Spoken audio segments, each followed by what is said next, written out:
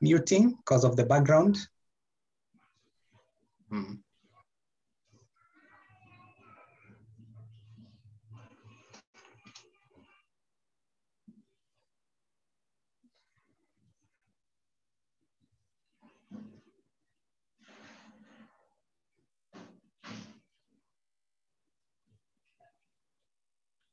Great, we go. All right, ladies and gentlemen, welcome to our show tonight. Let us begin with the word of prayer. Everlasting Father, we thank you for your faithfulness. Thank you for taking care of us throughout the day and for the activities that we are able to do. As we are about to begin this session, we pray that your Holy Spirit will lead us and guide us, that your strength will be upon us. You will also give us the understanding that we need for this show, oh Lord, and whatever things that we are taught tonight, oh Lord, we'll put them into action. We thank you and we exalt you. In Jesus' name we pray. Amen. So, karibu sana. Let's all welcome Mr. Roy for this session. And I hope you have your notebooks and your pens ready. Karibu sana, Mr. Roy. Take over. Thank you very much. Thank you very much. And a big welcome to all our viewers on YouTube Live. This is the third episode of the Family Show, a show that started 2 weeks ago, a show that is focusing on issues that are affecting the family. And our aim at the Family Show is to inspire families, to equip families with the end of transforming families. We have very many conversations lined up for us, but tonight, the conversation, as you might have seen, is effective communication in the family. With us tonight is my brother, my good friend, a brother who has so many caps to wear, but tonight I choose to introduce him just as a leadership and strategy consultant. He is a published author of multiple titles, and he's going to lead us tonight in this conversation, effective communication in the family. And our guest tonight is none other than Joel Kobia, AKA, also known as, proudly known as, Tijo himself. My brother Tijo, welcome. Perhaps before we start, I need to start from reading to us another SMS that I received. Maybe we need to start from there. And I want to pose it as a question to you, Tijo. Perhaps the first question you'll answer then before you get us into what you have prepared for us tonight. And the question that I have here is from a lady who wrote and said that she is the chitty-chatty kind of person. She likes talking and talking. Now, she is in this family with a partner who long time ago used to also be very encouraging in terms of listening to the conversations and contributing and also talking, and therefore they used to communicate. So, but then she says at some point things changed, and she finds herself talking to herself a lot of times. And our brother here doesn't really seem to be so much interested in communication. In fact, she says in the SMS that at some point, the guy said that it is not a must that we keep talking every day. On one occasion when he summoned him, or rather called him for them to have a conversation. Let me ask you, Tijo, is communication that serious in a family setting? Because again, the SMS went further. I think to the tail end, it was mentioned that even the children complain that their father is no longer communicating to them the way he used to. I don't know. Give us your take. Wow, that's a wonderful question. And thank you so much, Coach Roy, for having me here. It's such a pleasure. Communication is the backbone of any society. Communication is the thing that holds a family together. It's a thing that holds a society together. And when there's no effective communication, then you find things shall not move as they ought to move. When it comes to the corporate world, you want to make sure that there's good communication from the CEO to the very least considered person in the organization. Similarly, family setup, you need there to be a free flow of information. There is one of the books that is recommended for couples. The book is entitled His Needs, Her Needs. And we advocate that every person who is in a family, they should look for that book, His Needs, Her Needs. And you find that the needs of a man are very different from the needs of a lady. What you could be considering as top priority as a lady probably is not top priority as a man. Ladies are looking for affection. Men probably are looking for something else, which is not affection. Yes. When it comes to communication, in terms of talking, ladies speak from their hearts and they really want to connect with you from their hearts. Men want to communicate from their minds. It's all about logic. Yeah. So if it's not making sense, they don't want to bring the emotions to it. It's all about logic. Yeah. So Wow. It's good for us to understand how we are wired and make sure that we are able to treat others the way they are wired and not the way we'd like them to treat us. On that wiring note, take a pause. Our viewers, I want to encourage us to ask our questions, to contribute to this conversation in the comment section. We will pick all the questions in the question and answer section. We will be able to address each of them. TJ, I want to give you time to just flow with that thought of wiring. You already make me feel like I'm wired. I don't know whether I'll be electrocuted, but let me just imagine that the wiring that I have been wired does not carry current that can be dangerous to me. Please take it away, Tijo. Thank you so much, Coach Roy. As you've heard, my name is Joel Kobia, or Tijo, and I am a family person. I'm married this is my 13th year. I'm just a teenager when it comes to marriage, and I'm blessed with children by God's grace and mercy. I'm also a committed Christian. So some of the principles that I might be sharing today will be anchored on the living word of God. They tell us that everything that we do communicates something. Everything we do communicates something. Your dress code communicates something. Your sitting style communicates something. The hands posture communicates something. Everything that you do communicates something. Your facial expressions communicate something. And the most unfortunate thing is that most assume that communication is all about words. It's all about you coming up with the kind of words that you'd like to share with the other person and just opening your mouth and sharing those kind of words. And we least forget that everything we do communicates something. So what is this thing called communication? Communication is the free flow of information from the sender or from the source to the intended person, that is the recipient. And when we are talking about communication, number one, we need to identify the sender. The sender is the person with the information. So as the person who wants to communicate in that family setup, question number one is, what do you want to communicate? Do you have what is it that you want to communicate? The moment you've clarified the what of communication, then the next thing would be for you to agree with yourself how you're going to encode that word, that message. How do you encode? Encoding basically is packaging. First of all, you clarify what you want to say. Then number two, you want to come up with a way of packaging or encoding. Now, the moment you are encoding your message, the moment you're packaging your message, you should have in mind the person who is going to decode it. You're supposed to have in mind the person who is supposed to decode it. Decoding means that that person is able to unpackage it. That person is able to get the intended meaning. So item number one, we are talking about the source, that is the sender. Number two, we are talking about the message. Number three, we are talking about encoding, packaging.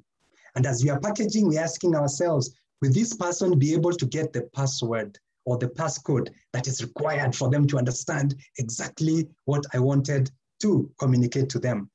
Then the other component of communication is the channel. What channel are you going to use in this communication? Are you going to send an SMS? Are you going to scream? Are you going to shout using your voice? Are you going to send an email? Are you going to just dramatize it? Allow them to read from your actions. What is the best way of you making sure that the message gets to the other individual? Then, of course, we've talked about encoding it, and the other person is supposed to decode it in order for them to understand or to interpret the meaning that was said behind that communication. And when you look at communication in a family setup, there is nothing like effective communication if all these other components of communication have not been taken into consideration. For example, the moment you want to communicate to your spouse about your salary increment, or the moment you want to compare your parenting skills, or you want to check out how your children are doing, it's going to be very hard for you to do that probably through an email if that person is available. It might be a bit hard for you to do it on phone call. For that reason, you might decide to do it physically. So in communication, we are looking at several aspects. Number one, verbal. Verbal, you want to use your words. You want to communicate by use of your words. Then the other one could be through your actions. And actions here, it's non-verbal. And here we could be looking at several things. We could be looking at the body language. We could be looking at the facial expressions. We could be looking at your posture, how you stood, or probably your eye contact, how you're looking at that other individual. And we're asking ourselves, are all these things communicating exactly what you want to say? It's very hard for you to say that I'm happy when you're looking down. My audience, those who are listening to me, kindly look down and try to say, I'm very happy today. I mean, it's very hard for you to really express it, that you're very happy today when you're looking down. It's also very hard for you to say, I'm very sad when you're looking up. Just try it out. Just try it out. I'm very sad. I mean, it's very hard for you to say, I'm very sad when you're looking up. Yeah. So your actions and your words should be incongruent. They should be in tandem. They should be flowing in the same direction. When you're talking to an individual, asking them to come, there's no way you're going to tell that person, come, and you're doing like this, come. The moment you want them to come, it's going to be like, come. You're drawing them closer to you. So there's no way you're going to look at your son and tell them, I love you very much. And you're staring. Your facial expressions are not communicating exactly the way you want it taken, the way you want it decoded. So by the time it comes to us to think about how do we go about communication, we really need to understand which is the most effective way of doing it. Is it supposed to be done verbally? Is it supposed to be done verbally? But the most unfortunate thing is that they tell us that actions speak louder than words. Actions speak louder than words. So what you do to me is louder than what you tell me. Some people always say, I would rather you beat me than, no, I would rather you beat me hard than to shout and scream at me. I mean, there are those people who, when it comes to words that have come from out of your mouth, I mean, they're very, very powerful. And for them, they have considered words stronger than actions. There are others who say, I don't care what you do to me, as long as you keep telling me what I want to hear.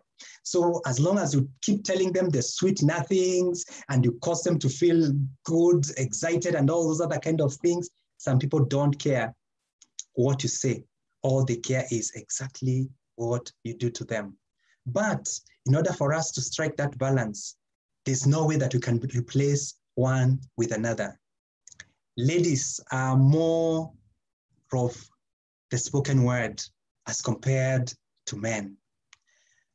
For a man, being told I love you, to some extent, it might be neither here nor there.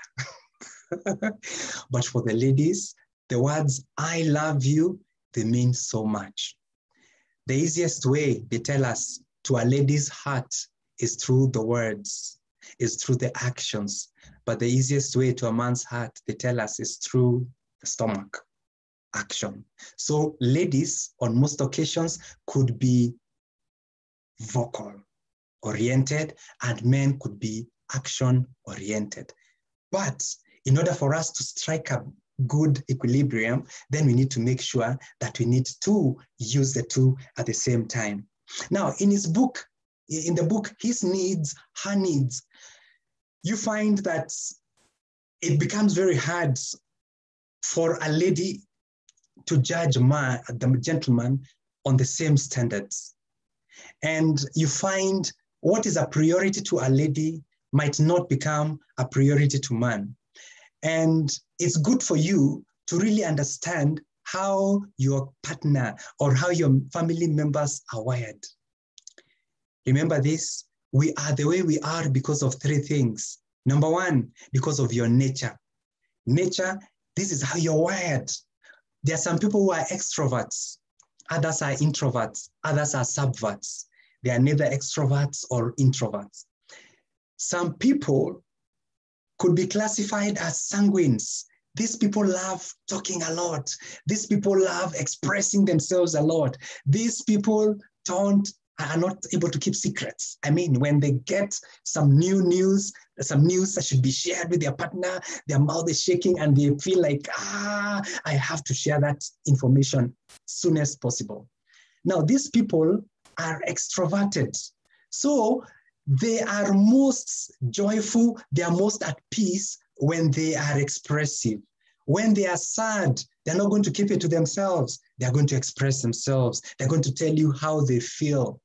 When they are very, very sad, when they are very, very happy, it's very hard for you not to know because they're very expressive. You're going to look at their facial expressions and you're able to tell that this person is angry or hungry, or this person is sad, or this person is very, very, very happy.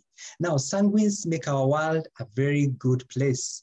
They are the people who keep entertaining us. And the good thing about these individuals is that they don't keep grudges.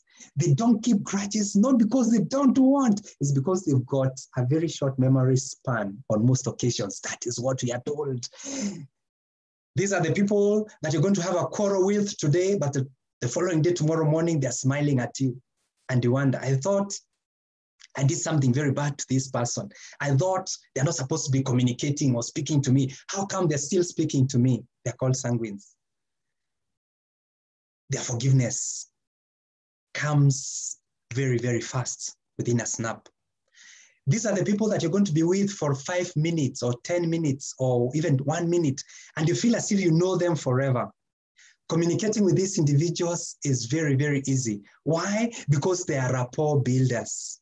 These are the people that don't just keep to themselves. These are the people that will never allow anything to trouble them without them verbalizing, without them talking about it. We are talking about extroverts, the sanguines. Now, when you're dealing with extroverts, the sanguines, it's very good for you to know that these people are expressive. These people love communication. These people love the touch. These people love the action. These people want to be appreciated. They are very much connected to the word of mouth. What are you going to tell to them? When they've done something good, they want to be appreciated in public.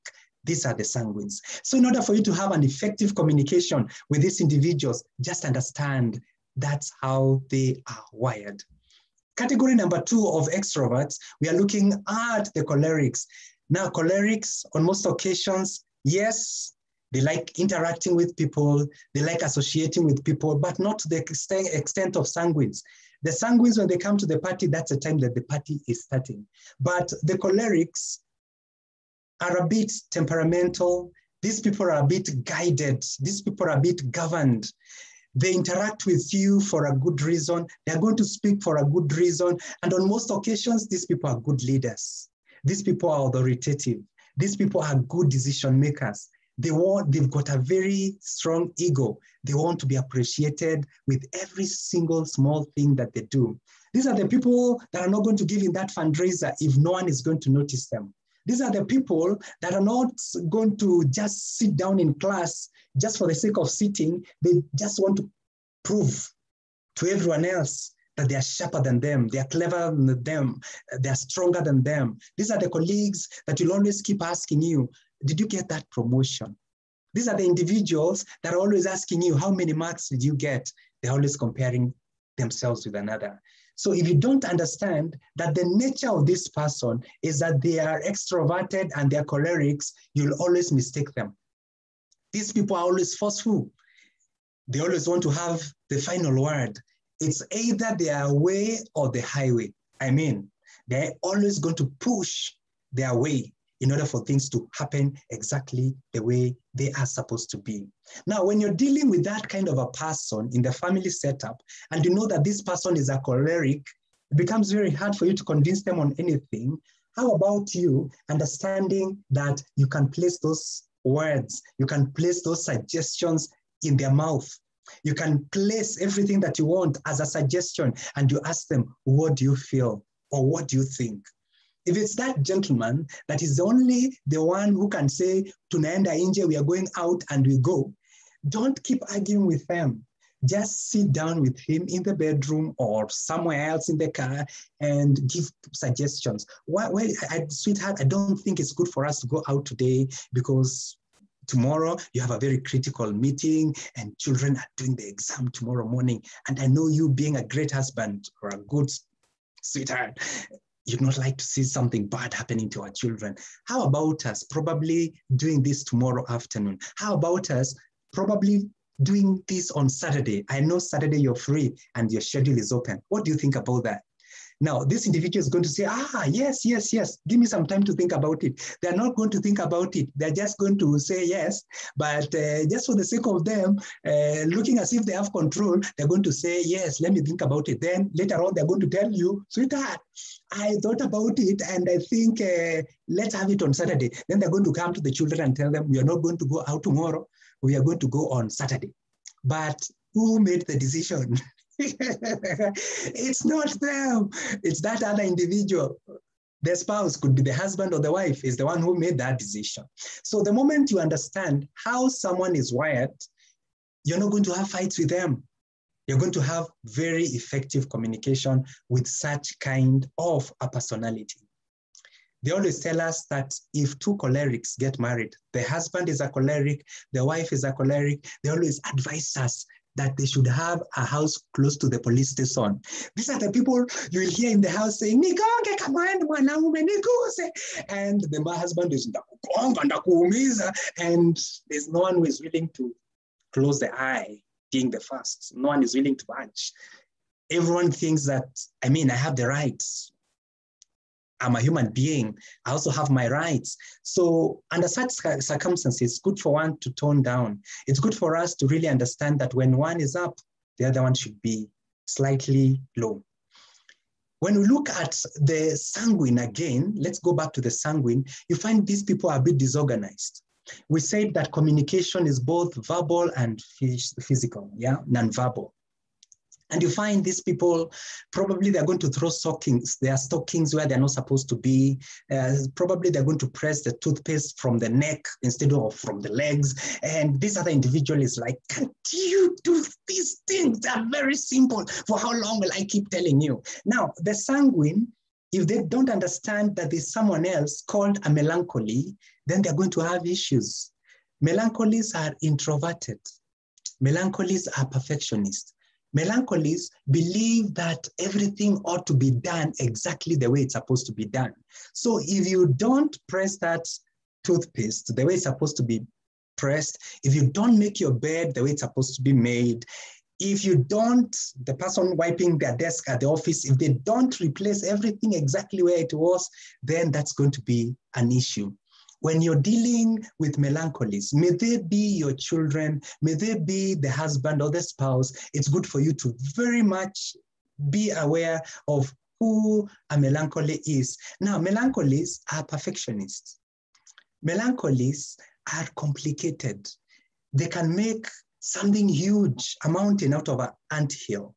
These are the individuals that will always look at the glass sometimes half empty instead of looking at it half full. These individuals tend to suffer from analysis paralysis. Something very small, they want to go do some shopping, but they want to compare shop number 1, shop number 2, shop number 3. And these other person, sanguine is a very fast decision maker, choleric is a very fast decision maker. They are wondering, now, must you waste 20 hours or 5 hours looking for something that you're going just to save 5 shillings? Sometimes, if you don't understand they are melancholies, and that's how exactly they are wired, then you're going to have issues with them. These people are very sharp. They are very clever. These are the children will always get number one, number one, number one. Even before you finish asking them the question, they already have the answer. I mean, these people are very sharp. And on that account, their minds, their brain is super, super. And because their mind is very good, when in a nata kama gundi, it becomes very hard for them to forget. If they don't forget, that means they're going to keep grudges. You're going to do something bad to that kid when they are 10 years old, when they are 5 years old. By the time they are 30, they're reminding you, Mom, I remember what you did to me when I was this and that age. So when it comes to communicating with this person who is melancholy, you should be very, very careful. They are perfectionists. They've got very good memories. Sometimes they're very judgmental and they can suffer from analysis paralysis, but we love and appreciate them because they've got a very refined attitude towards details. So when you want something done to perfection, these are the individuals that you want to look for. Sanguines are not very perfect when it comes to the kind of things that they're supposed to be doing, but you find melancholies are super perfect. We are talking about how you are wired. Now, the last category could be these individuals who seem to be lazy all the time. When they are eating, they are holding their face. When they are walking, they are pulling their legs and you're wondering, these are the individuals, sometimes you find them to be a bit sluggish. They like keeping to themselves. And when it comes to sharing their things, sometimes they're a bit selfish. They're not stingy, but they're a bit selfish. These are the kids, when they were visited in high school or in primary school, the boarding school where they are, they used to eat their chapatis or the goodies brought by their parents, covering themselves under their blanket because they don't want anyone to borrow them. And if anyone asks them for them, they want to tell them, you can go look for yours. Was it because of me that you're not visited? Every man should carry his own burden. And for that reason, you find these people are a bit judgmental. They are not swift when it comes to expressing themselves. They are not swift when it comes to communication. And the contrary is true. Because they don't speak externally, they speak internally.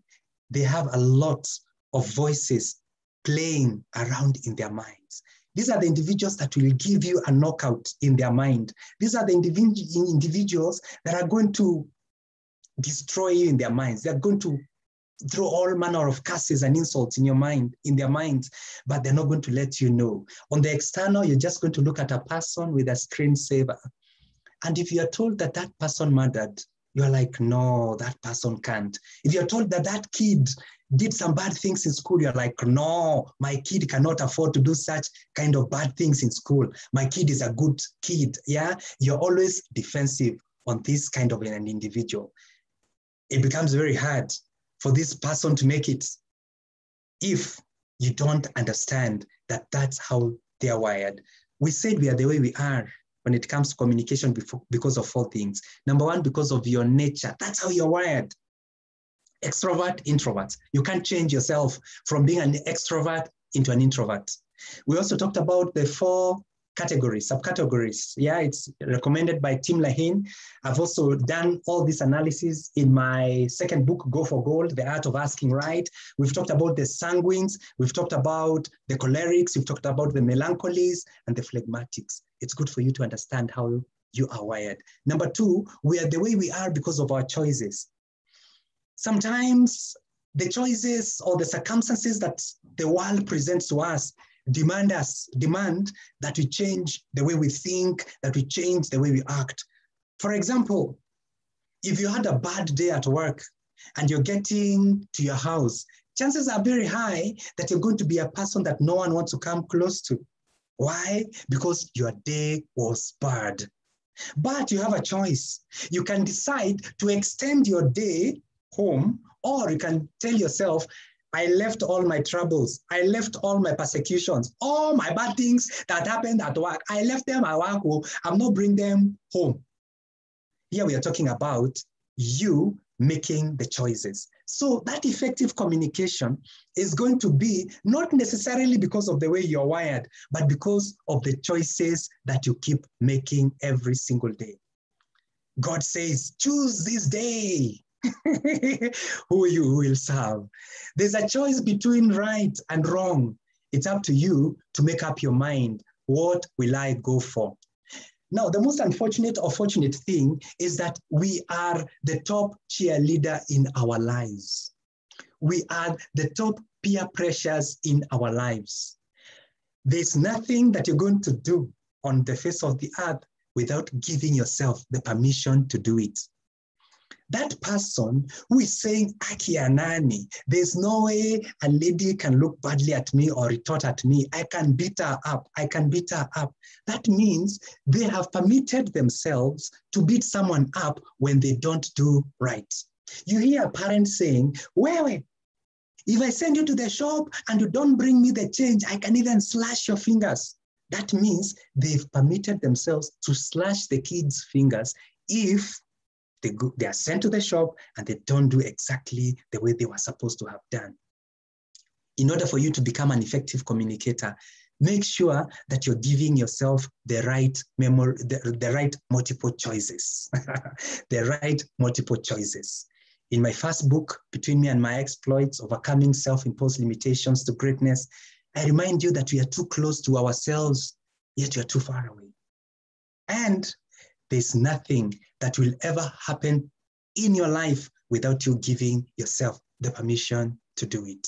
Wahenga wakasema, ukiona vinaelea, jua vimeundwa. You are the top peer pressure in your life. So what are those choices that you've permitted yourself to run your life on? Our minds or our brains are subdivided into two. We have the conscious mind, the now mind. We also have the subconscious mind. This is the mind that does not go to bed. It does not sleep. This is the mind that is awake 24/7. Now, the things that you process with your conscious mind are the things that are going to be digested in your subconscious mind. So when you go to sleep, when you're supposed to act in haste, when you're supposed to act subconsciously, you find the choices that you give yourself through your conscious mind. Those are the things that you're going to apply. So how do you shape your subconscious mind? You shape your subconscious mind by guiding your conscious mind into the kind of things that you want to be replicated. You find when you are in the process of eating your food, you've enjoyed the meal, it was nyama choma, and there's some bit of meat left in some part of your mouth, buccal cavity, your teeth. There's that person, because, I mean, you're in your own house and there's no one who is here to check on what you're doing. You find someone wants to pick their tooth, or sometimes when there is some cold, they want to pick their nose. You're doing it in your conscious mind. So what happens is that when you are in your subconscious mind, when you're speaking with some friends in some forum and you feel that there's something in your nose, just because when you were in your conscious mind, you did it, you permitted yourself to do it. How you do anything is how you do everything. You'll find yourself in public still picking your nose. Why? In your closet, in your consciousness, you permitted yourself and you passed it as something that can be done. It's right. You are sitting having that lunch with the president. I remember some time back, I had the lunch with the president. And this time around, you're even sitting at Kempinski with some international visitors who have visited you. And you find, since you permitted yourself to be those people who are picking their teeth when you're in private, what happens in public? You'll find yourself eating that food. And after some point, you really want to get your finger there and do what you've already, whatever you do in secrecy or in private, somehow it's going to come out in public. You can hide your reputation. You can play with the rest of the world about how good you are, about how acceptable you are, about how kind you are. But when the rubber meets the road, your character will always speak the truth about you. When you're talking to couples, you always tell them, if as a lady you're arrogant at the office, you're always malicious, you're always lying, then make sure that you do also do the same at home. Trigger your conscious mind to do exactly what you've been permitting yourself to do. Now, is that how you want to treat your children? To be arrogant, to be rough at them, to be screaming at them? If that's not the answer, then you trigger your mind that do unto others as you'd like them to do to you. So for that reason, you're not going to find yourself screaming to people at the office. You're going to change your choices, change your multiple choices. If you're that person who is arrogant at the office, chances of you being arrogant at your child, chances of you being arrogant at your spouse, very, very high. Chances of you being arrogant at yourself, very, very high. Ukiona vinaelea, vinaundwa, choices. So when you're in your consciousness, are you an effective communicator? Are you that person who is living the kind of a life that you'd like to be celebrated by the best of your friends? How about you treating your colleagues as if they were best of your friends? How about you, in as much as you're stronger than that person or you're more senior than them, instead of you treating them in an unkind manner, how about you giving yourself a multiple choice that you're going to guide yourself, do what is right? How about you telling yourself, this could be my child or my spouse, and you give them the best treatment possible? How you do anything guides how you're going to do everything. So we said you're the way you are because of your nature. That's how you're wired. Number two, because of your choices. Now, you're also the way you are because of your nature. Nature is how you were brought up. Now, are you an effective communicator as a father? On most occasions, you find if you are nurtured by a father who is a choleric, ule baba akiingia kwa nyumba watoto wana take cover. Kudish, dad has come. And everyone just wants to run away because they know he's a terrorist. Yeah, chances are very high because that's how you are nurtured. You might also replicate the same and become a father. When you get to the house, you're a terrorist. If you are that mother who grew up in a situation whereby your mother was the individuals who are very kind, who are very considerate. You know, the Ugandan ladies, we are told, always kneeling at the husband and telling them all the niceties. You are serving them as if they are your king. Chances are very high that when it comes to your communication to your spouse, when you're serving them food or when you're addressing them, you're going to become a replication of the kind of nurturing that you got. So, how good have you been at acting right? How good have you been at reshaping how you'd like things done in your house? It could be that you are nurtured by parents who are arrogant or non-present parents, laissez-faire parents, those who just allow kids to continue growing and they don't shape their growing, they don't shape their parenting. Then it's going to be very hard for these children to pick the right example.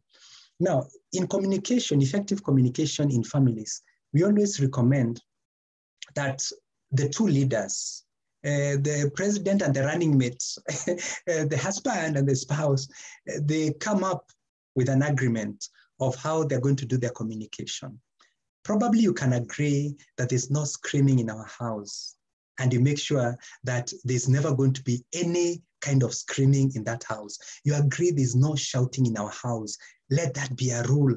Let it be a place somewhere in your bedroom, yeah, or somewhere in your washroom or your bathroom or some closet somewhere where you're able to be looking at those rules that you give yourself every single day.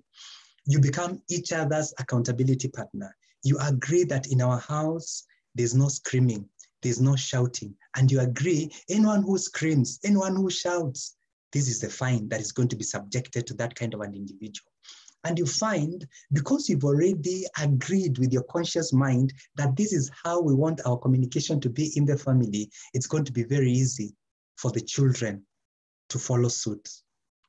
If you do it right as parents, you know what? The children are going to emulate you. If they don't see you screaming, if they don't see you banging the doors, if they don't see you doing all those negative things, chances are very high you're going to give them some good nurturing, and it's going to be very easy for them to follow suit. Now, when you talk about positive communication or effective communication in family, then it's good for us, especially to put a lot of emphasis on the way we are wired.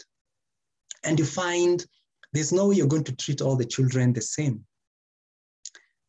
There's a child that is very talkative. There's a child that is very proactive. They are sending themselves even before you send them. They're always volunteering to do these kind of things. And you find there's another one who is introverted, the phlegmatic, and this person is just reserved. They're just locking themselves in the room. They're not watching television with the others. When everyone else wants to go out, this child does not want to go out. One of the worst curses that you can do as a parent is to blame or victimize the child who is laid back, and you keep shouting, screaming to them, can't you be like your brother? Can't you be like your sister? That is one of the things that has destroyed many children. No one wants to be compared with another human being. You don't tell your husband, can't you be like other men? You don't tell your wife, can't you be like other women? You don't tell that child, can't you be like the other person? We are told that on everyone's face are the initials, make me feel important. How good have you been as a father, as a mother, in helping that other party to feel that they are important? And we say that how you do anything is how you do everything, and everything you do communicates something. So how do you ensure that you have effective communication? Number one, agree who is supposed to communicate that. There are those things that are supposed to be communicated by the father. There are those things that are supposed to be communicated by the mother. There are those things that are supposed to be communicated by the teacher. For example, some bad thing has happened. We've lost someone, or some bad news has happened. It's good for you to agree who is supposed to communicate this. And in who is supposed to communicate this, we are looking at the way you are wired. We are looking at the choices that that person is most likely going to make. We are looking at the way they are nurtured, how they are brought up. And if you find that you are the choleric, who is strong-willed, who is not moved, who is not so emotional, who does not cry anyhow when things don't happen the way they're supposed to happen, probably you're the person who's supposed to do that kind of a communication. But if it's some sad news, someone can easily break, and you're sending a sanguine to go break the news, then the news is not going to get to the end recipient. Yeah. So who is going to communicate the news? Sit down, agree what is supposed to be communicated by what. Punishment is part of communication. How do you communicate? Who is supposed to do that communication? It's good for you to agree. When it comes to this person shall do it. When it comes to this person, or both of us can do, but this is how we've agreed that you're going to do it. Then the other bit is, when shall we communicate? When to communicate is as important as what to communicate. So it's not just about you blabbering anything that you feel like communicating anytime, but it's about you testing the right time. You're asking yourself, when is the right time for us to do this communication? Probably someone is tired. They're just about to they want to have a nap, or they're just late. They want to rush for work. You don't stop them and start telling them things. Yeah, you find you might not ask right by communicating that thing when the person is on the verge of leaving. So most of us, they ask amiss. We ask, but we don't receive. Why? Because we ask amiss. So how do you guide and govern yourself to know exactly when you are supposed to communicate? There's the right time to communicate to your husband. There's the right time to communicate to that child. There's the right time to communicate that punishment to that individual. It's not a must that when they've done something wrong, that's the time you want to communicate the punishment immediately. You can probably ask yourself, when is the best time for me to do the communication? And we always advocate for couples. It's good for you to be creating time. Now we're talking about the how of communication. It's good for you to create time and go out occasionally. It can be once every 2 weeks, or at least once a month. And you want to reflect about your parenting, about your sex life. You want to come to check about your finances, about your career. Is everything moving in the direction that it ought to? Now, some of those topics might not be discussed at your sitting room because of the interruption that might be there. Some of those topics are best discussed probably in a neutral place. You can go for a retreat somewhere. You can take a walk somewhere. You can sit in some restaurant over a cup of tea, coffee, or uji. Yes, and you're able to really check out, how do I communicate this thing to that other person? And the how of communication becomes very, very, very, very critical. So how do you communicate surprising news? How do you communicate bad news? How do you communicate good news? How do you communicate celebration? The how becomes very important. The where of communication, very, very critical. And the why of communication. Sometimes the communication we do is not effective because it's not relevant. So by the time you're opening your mouth, by the time you're putting that facial expression or you're doing those other kind of things, the good thing to ask yourself is it necessary? It's good for us to choose our battles wisely. There's some battles that we just give them time and they get solved. There are others that we just do something in order for things to happen. Now, as we near the end of this conversation, it's good for us to know that 7% of our effective communication comes from the choice of words. 7% comprises of the words that you choose as a communicator. 38% is all about how you deliver those words. So it's not about just words, but it's about the how of delivering those words. 55% comprises of your body language. There's no you can tell someone I love you, or I love you, or I love you, no? So your body language constitutes 55% of the effectiveness of that communication. So how then do we make sure that this 55% and 38% and 7% is well taken care of? When it comes to verbal communication, we are looking at your tone of variation. Are you that flat person? We are looking at intelligent poses. Probably you said something that people need to clap. We are looking at your pitch. We are looking at your pacing. There's no way you're going to just spool everything. Are you able to pace some words and slow down at some point? We are looking at your choice of words. We are looking at your breathing. There's some people who are with or how come you don't have or when you're speaking to your children? Most probably because you're at ease, yeah? So you can control your breathing to ensure that that happens right. Sometimes that communication is not effective because someone is too low. You are speaking to someone when they're in the kitchen and you're in the table room and you can't hear each other. So the volume, is the volume okay? Now, when you look at the body language, you're asking about your hand's position. The moment you're like this, it means probably you want someone to reflect about it, Selah. You want someone to just mind their own business. You want just someone to reflect about it, yeah? The facial expression is very important. Your dress code, how do you go to bed? How do you go to office, yes? Standing style, your eye contact, the handshake, the gestures, the hugs, all this communicate a lot. Finally, looking at post-COVID, COVID has caused things to happen, things that are unprecedented, things that we're not used to. And it's good for us to take this time to really understand the people that we are living with. What are those kind of things that have been guiding their day-to-day experiences? What are those stresses that these people are going through? So before you open your mouth to say hi to that spouse, it's good for you to really look at their body language. Before you punish that kid, it's good for you to look at your body language. It's good for you to look at the way it's going to be decoded.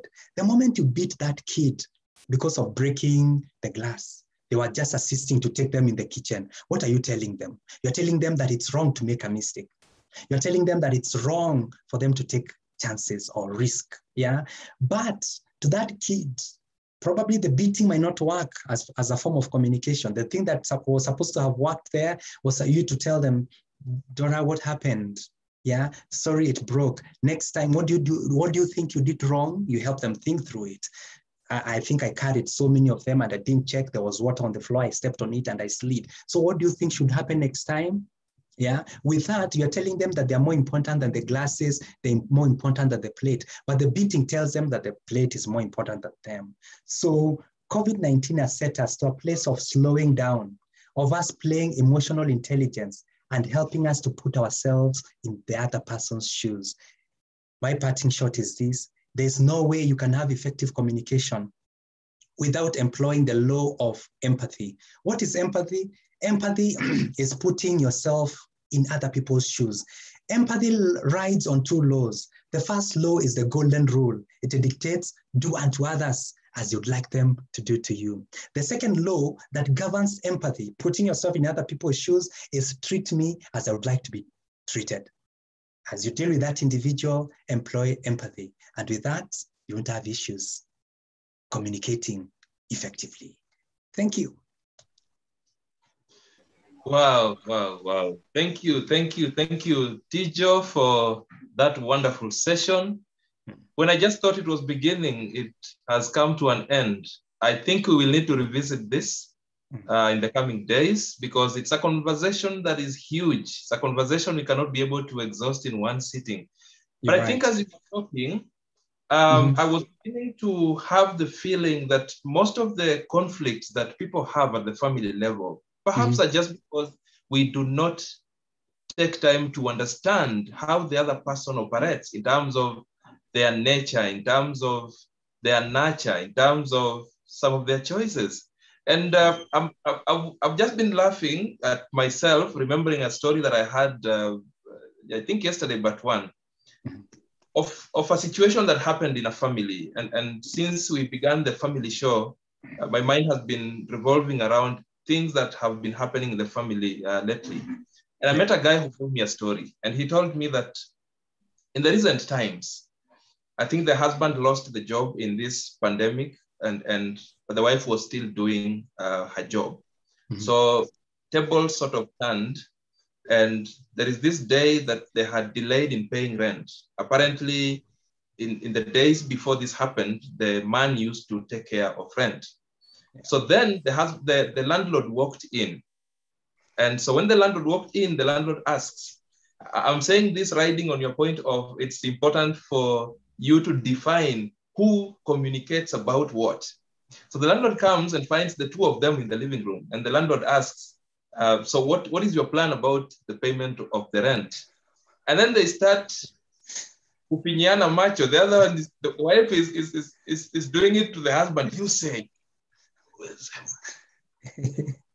so each of them is throwing the ball to the other, and that happened for a while. And the guy said the awkwardness in the room was so huge. So huge. And so I think I want to agree with you that the point of just agreeing who communicates what kind of things to who, it's very important. I have two questions in my WhatsApp. I think we have about 5 minutes to go. So very quickly, let's just see whether you can say something about it.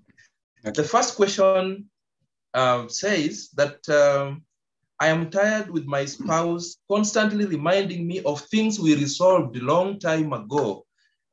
We talked about it, ended it amicably, and agreed that it was behind us. But every time a similar thing or not even a similar thing happens, my spouse keeps bringing it up and up again. So I want you to think about this. Let me just ask both of them together. The second question concerns parenting, communication between parent and child. And this one is saying that recently, my daughter, whom we used to communicate very easily with, begins to coil away every time we try to call her for a conversation. What could be the problem? What are your thoughts on these two concerns? Tijo. Thank you so much for the wonderful questions. Now, the one on communication, mother-daughter or father-daughter is quite critical. And we agreed that it's good for us to really understand nature, nurture, choices. So look at yourself as the parent. We always say that the person who has been accused or the person who is suffering loss is the problem. So as the parent, tell yourself that I am the problem. And you ask yourself, what if I'm the problem? What could it be that I'm not doing right? Try to evaluate your environment. Probably at workplace, there are some things which are happening that you're not happy about. Boss anakusukuma and your colleagues are not happy with you and you're just about to be terminated from your employment. Probably it could be your health. Things are not happening right. And you find subconsciously you're having stress. You're almost getting into depression. They tell us this, hurting people hurt. If you're hurting in the inside, you'll always look for someone to hurt. So how about you, first of all, taking an internal reflection about what is happening in your world. 2, create time to sit with that individual and also understand what is happening in their world. We say that communication must not always be verbal. Yeah. So there are some few things that you can pick here and there from the way that person conducts themselves, from the way they run their life, and you're able to tell that they're having issues or stress because of A, B, C, D. They tell us this: good questions inform, but great questions transform. You can learn the art of asking the right questions. Don't ask closed-ended questions. Are you happy? They're going to tell you yes or no. Are you going to school? Yes or no. How about asking open-ended questions? Questions that are going to guide someone into giving more than just a yes or a no. It can be also investigating that person through the person who is closest to them, their best friend or their brother or their sister. And with that, you're able to really get to understand what is happening. So number 1, look at yourself, evaluate your life and find out what is happening. Do a lot of observing, do a lot of listening. Most of us tell ourselves that you're good listeners, but probably we are not. Cholerics suffer from listening issues. Yeah, they want to say more than listening. As a parent, how good have you been as a listener? Are you that person who is able to ask a question and just pause? Are you that person who is empathetic? Do you have a positive mindset, or you're that person who is always judging? Yes. Do you have the courage of approaching this individual and asking what is supposed to be asked? Yeah. So don't be judgmental. Don't become a critic. Don't employ contempt. Don't have defensiveness, always defending what you said yesterday, even if it's not right. Put yourself in the other person's shoes, and eventually it's going to be. If you feel that it's something that is prolonged and probably you need a life coach, someone to sit with your daughter, then we are available, and I'm sure that can be done. Now, the other bit is about parenting. Roy, if you don't mind, you can remind me the second question. These are about communication in marriage. Remind me again, just a hint. There was the one on the daughter coiling, the daughter who used to be active in communication. Nowadays, every time they want to have a conversation with her, she begins to coil into her private space. So you've answered that. The first one was the other question. Yes. Then there is this one, that the spouse keeps reminding them of things they resolved long time ago. So they keep coming up and up, yet the person here thinks or believes that they resolved and that was the end of it. The whole thing was to be added. Wonderful. Now, we talked about nature, nurture, choices. And we agreed that in the category of introverts, we have the melancholies. And we agreed that melancholies have got very good minds. They've got very good brains. They don't forget easily. Yeah, these are the people who might forgive you, but unfortunately, they might not forget. This individual will tell you that you did this to me on 15th of January, 2011. He also repeated the same on 12th of September, 2016, and now you're doing it again. It could be that they forgave you, but because their memory is very good, they're just reminding you exactly what happened. And you find for the extroverts, the sanguines, they keep forgetting easily. And they don't keep a record of wrongs. Not that they don't want to keep it, but their minds cannot hold things for that long. So it's good for you to really put yourself into that other person's shoes, employ empathy, and try to really find whether this person forgave you wholeheartedly. Yeah.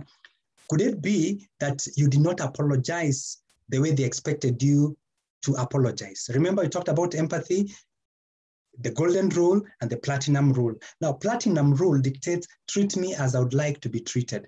Probably the way they expected you to apologize is not the way you apologize. And for that reason, this thing was not trapped off. They're always reminding you about it. But you cannot change anyone. The only person that you can change is yourself.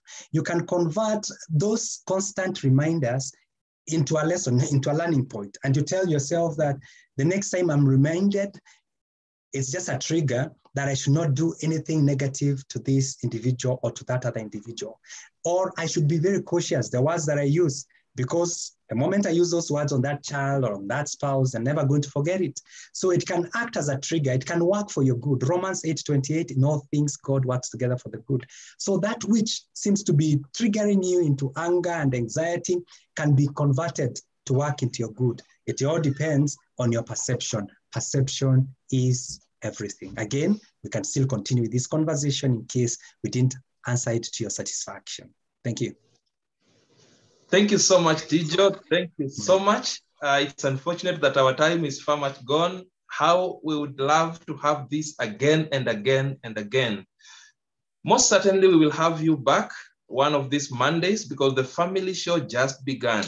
Very many other shows coming, and this show is here to stay. Just before we finish, if you are new on this channel, please take a second to subscribe so that you do not miss out. Every time we are broadcasting something, you get to be notified. Make sure you also hit the notification bell so that you are not left behind.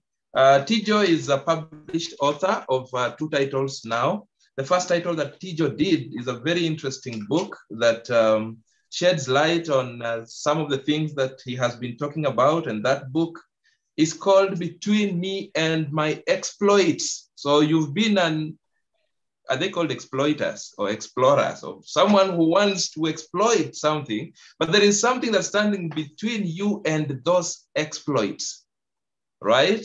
And that book is called Overcoming Self-Imposed Limitations. That's the rider of the book. The second title that Tijo just released, it's still smelling of the oven heat. It's called Go for Gold, the art of asking right. Tijo, maybe before you sign off, please tell us where we can find you, those that may want to connect with you, kindly. Okay, thank you so much, Coach Roy, for the opportunity. Those who would like to connect with me, you can look for me on my social media platforms. The first one is the Facebook. You can look for Joel Kobia, Tijo. You can also check my Twitter handle, Joel Kobia, Tijo. You can also check out my channel, YouTube channel, Joel Kobia Tijo TV. And for the books, you can find them through the link mzizi.com. Is it Mzizi, Coach Roy, or Mzizi? Mzizi, with a double. Yeah. So it's mzizi.com/Royal Lead Books. Yes, mzizi/Royal Lead Books, and you'll find all my books there. You can also do the same, mzizi.com, mzizi, and you'll find all the titles done by Coach Roy Okonji. Wow. Thank you so much, good people. That is how we get hold of Tijo. If you want to ask him some personalized questions, if you want to interact with him or get in touch with his books, thank you so much for having been with us since the beginning of this show. Permit me then to say a word of prayer before we end the show officially. Shall we pray? Almighty and everlasting Father, we come before you once again to thank you, to glorify your name because you've been faithful, Father. We committed this meeting in your hand, Father, and we prayed for success, and indeed you have granted us success. How we pray for every family that has been represented here, and we pray, God Almighty, that you may meet them at their points of need, because only you understand the innermost needs that they have. We continue to pray for God for the family show, that God Almighty, you continue using it to inspire, to equip, and to transform families. We thank you even for the opportunity for using us to be vessels of that transformation. Until we meet again, we pray, God, that you may keep us safe. And it is in Jesus' name we believe and pray. Amen. Amen. Amen. Thank you. Keep safe until we meet again. It is goodbye and good night. All right, good night.